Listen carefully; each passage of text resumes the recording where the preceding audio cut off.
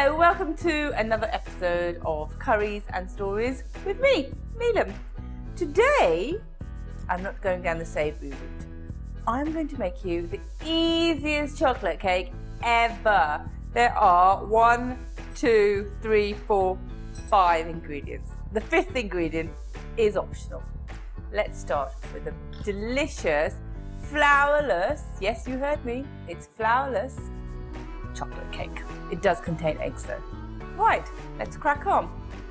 I'm going to make a bain-marie. That basically is a pan of water simmering with another glass bowl put on top, but make sure the bottom does not touch the water.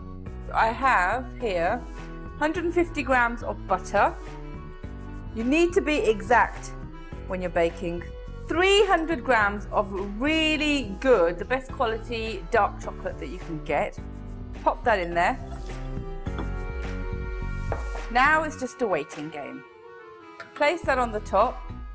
Let that start melting. While that's melting, I'm gonna move on to my egg yolks and the sugar. I have 5 egg yolks here, separated. Pop those in.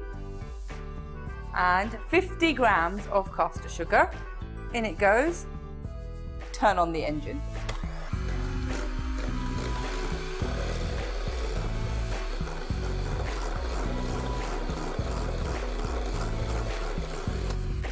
Right, my eggs and castor sugar have been whisked.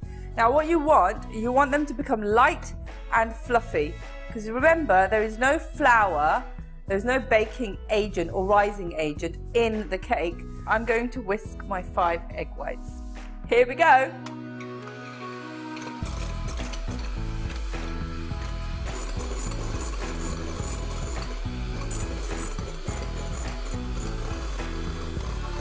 So these are done. You need to whisk them till they form stiff peaks, and they shouldn't fall on your head. Oh, marvellous, great. So I'm going to turn off my hob. My chocolate has melted, marvellous. Right, it's an assembly job now. My melted chocolate and butter is going to go into my whisked egg yolks and castor sugar.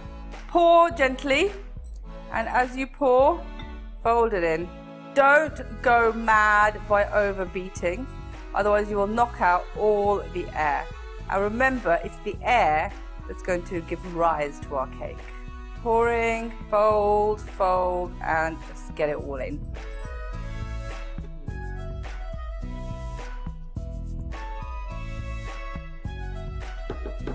Right, we have the egg whites. Add them in a little bit at a time.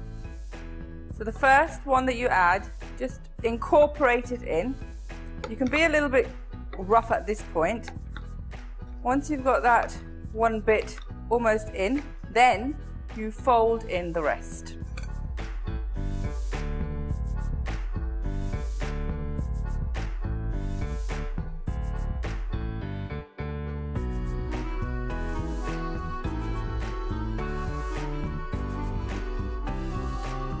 Right, so you can see that the egg whites have almost been incorporated in there.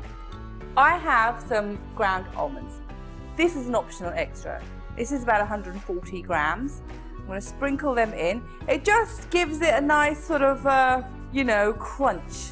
It is an optional extra. I just like it because it adds a little bit more body. In we go. Again, fold them in. This looks so good. I could quite easily, as all my friends know, put my face in this. But really, I think that's a Christmas party trick that I do once I've had 1 or 3 Horton brandies. Anyway, right, see, it's lovely and light.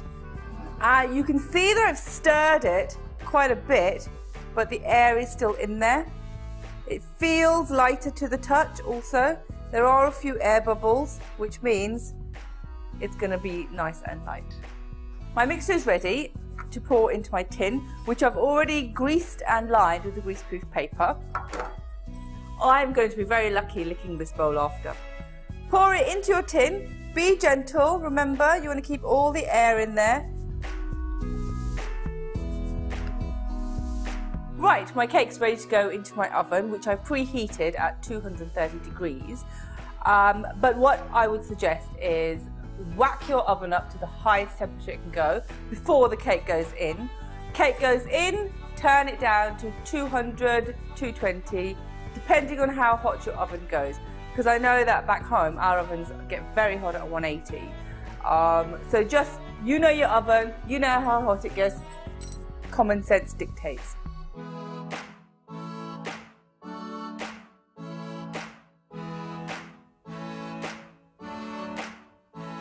Right, the cake's going to remain in the oven for about 25 minutes or until a skewer comes out clean. And then let it cool and enjoy. But in the meantime, I have a bowl of chocolate mix with my name on it.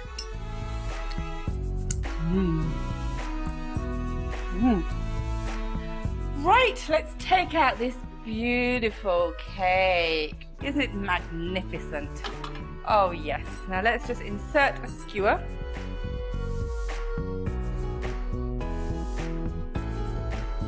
As you can see, the skewers come out clean. This cake benefits from sitting for a little while because the consistency of it is almost like a fudgy mousse. You need to let this cool down completely before you take it out of the tin. Let that cool down. Cake has cooled down. It's come to room temperature. So now is the moment of truth. Oh. Oh. Oh yeah, baby. Check that out. Now to turn it. Wish me luck, people. Oh dear.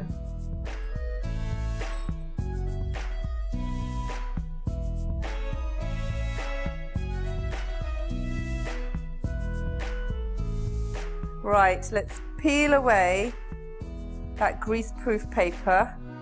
It smells delicious. Got a bit of cocoa powder. Give it a light dusting, just to make it pretty. Oh yes, that's going to be superb. Now this cake does benefit from cooking the night before or the day before, leaving it in the fridge because it just becomes even more gooey in texture. It's like a big brownie. Right, there you have it. My flourless chocolate cake would be really tasty with some double whipped cream or even some nice vanilla ice cream. I look forward to seeing you again on the next episode of Curries and Stories. But right now, I'm going to cut this, have a slice, and enjoy. See you next week.